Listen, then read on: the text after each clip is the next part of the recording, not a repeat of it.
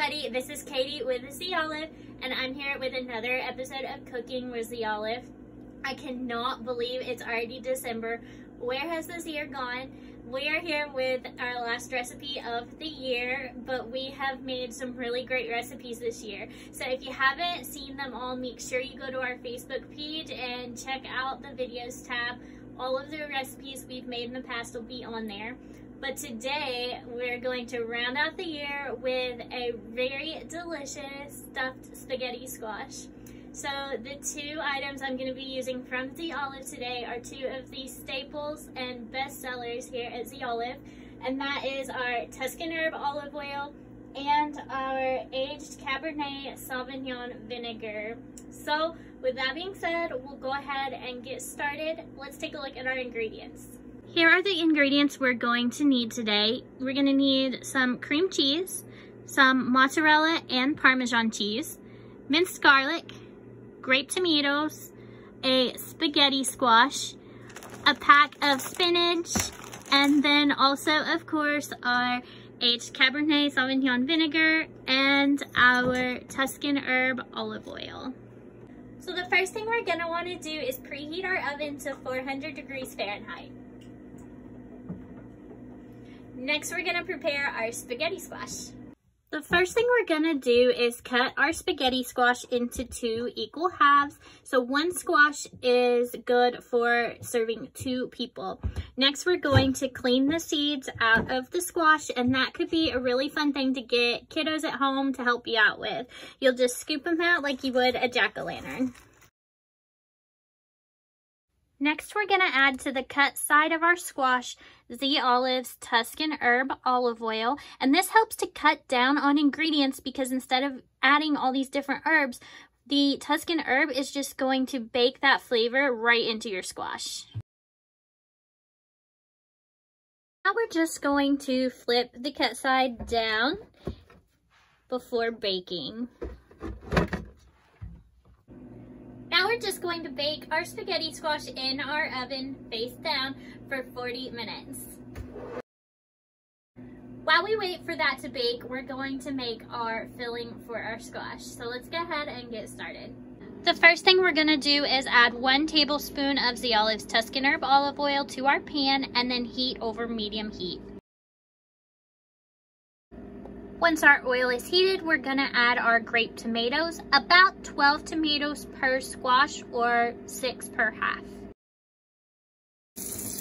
We're gonna cook these stirring frequently just for a few minutes until they start to blister. Once our tomatoes have gotten pretty soft, we're going to add 1 tablespoon of minced garlic. Next, we're going to add 1 tablespoon of The Olive's aged Cabernet Sauvignon vinegar. Once our tomatoes have cooked down pretty well, we're going to lower the heat and then add some spinach. For our spinach, we're going to add about 5 ounces per squash or 2.5 ounces per half. And finally, we'll salt and pepper to taste. Now we're just going to raise the heat back up to medium and continue to stir and cook the spinach until it starts to wilt. Next, we're going to add 1/2 cup of heavy whipping cream, 1/2 cup of Parmesan cheese, and this ingredient is optional, but it is 1 tablespoon of cream cheese. Now, if you're trying to make this a little bit healthier, you can leave this part out, but if you are wanting to make it cheesier and creamier, you can have the option of adding this. Now we're just gonna stir this up until it melts and starts to thicken. Once it's ready, we are gonna put our temperature on low and then wait for our squash to get done baking. Now it's just time to take our spaghetti squash back out of the oven. Now we're just going to gently flip these with the cut side face up again and allow them to cool just enough so that they're able to be touched. If you're wanting your filling and your squash to get done around the same time, you'll want to start your filling about 20 minutes into baking. So let's let these cool and then we will get finished. Now we're going to use a fork to gently scrape up the spaghetti of the squash. Once you have your spaghetti scraped, we're going to transfer this to a bowl. Once you're done, you'll have these two squash bowls that will set to the side, and you'll want to preheat your oven to 350. Now we're going to add our spinach and tomato filling to our bowl of spaghetti. And now we just toss until it is well coated. Now we're just going to restuff our bowls. And our last step is to add some mozzarella cheese and cover the top of your squash. I'm using some sliced mozzarella, but you could use grated as well. I just like the sliced because it's easy and it will get good coverage on your squash. Now our squash is gonna go back in the oven at 350 degrees Fahrenheit, and it's gonna bake in there about 15 to 20 minutes, depending on how long it takes for your oven to get all this mozzarella cheese melted and for it to kind of start bubbling and browning up just a little bit until it's golden. See you back here in about 20 minutes.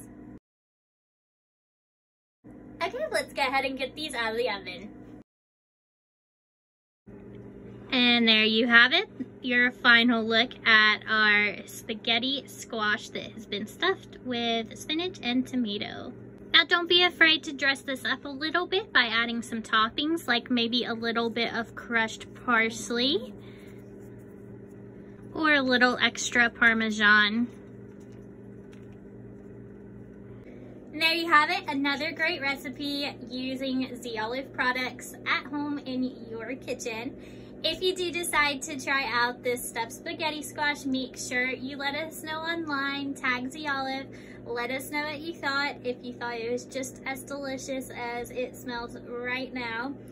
Just to remind you, you can grab all of ZOlive's products at www.zolive.com, including the 2 stars we saw in the episode tonight, which is aged Cabernet Sauvignon vinegar and ZOlive's Tuscan herb olive oil.